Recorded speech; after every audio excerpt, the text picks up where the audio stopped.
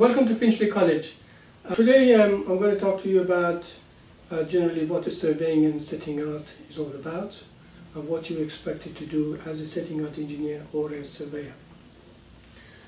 Now, the act of surveying is to find out the position of various items on site. For example, you go and survey a road, a junction, a roundabout, for example, and you want to pick up the position of the curbs, the gullies, any manholes, the lampposts, the trees, anything, any features in there that a surveyor wants, that the architect wants to know.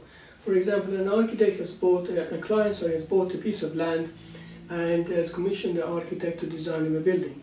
The first thing the architect will say, what is the size of your plot of land? I need to know that. So they would commission you as a surveyor to go and survey this surrounding area.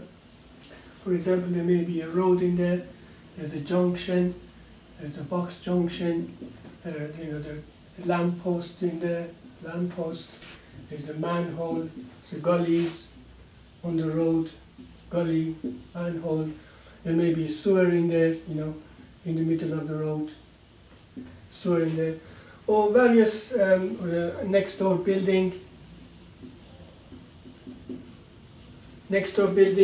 properties, say number 15, number 17.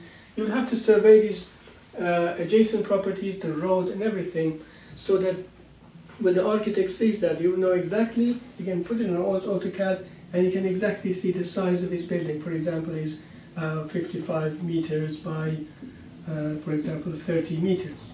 And then you will see that the width of the road, for example, is 6 meters, and he's got 3 meters footpaths.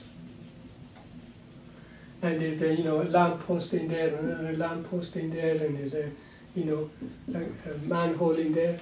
So what the position of services will tell him that there's a service going here into the construction site, so they need to deal with that. It may be live, it may be dead. They'll have to deal with that. It may have to be diverted.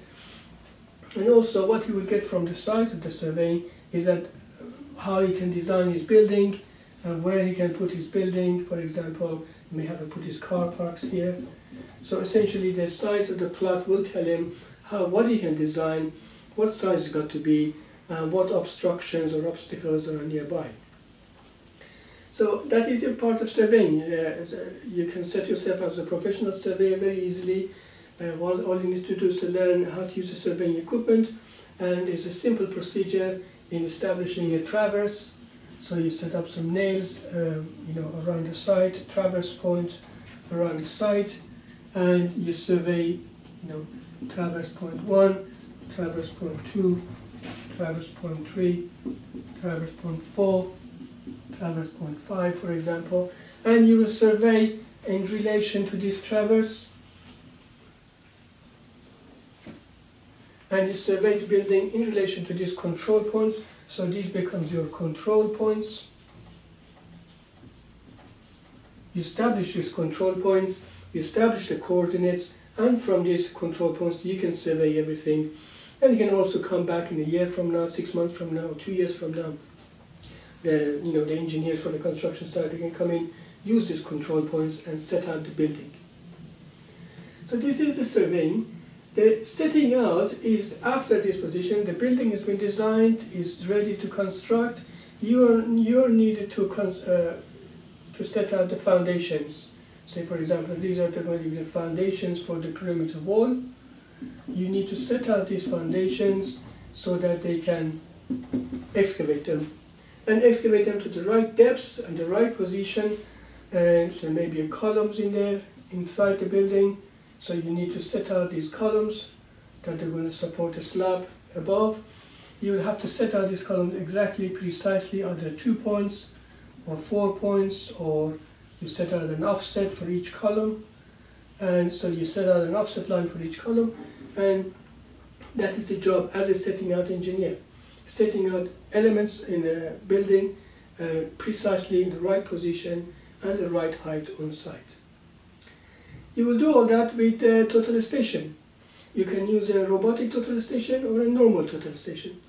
The normal ones are fairly easier to use maybe.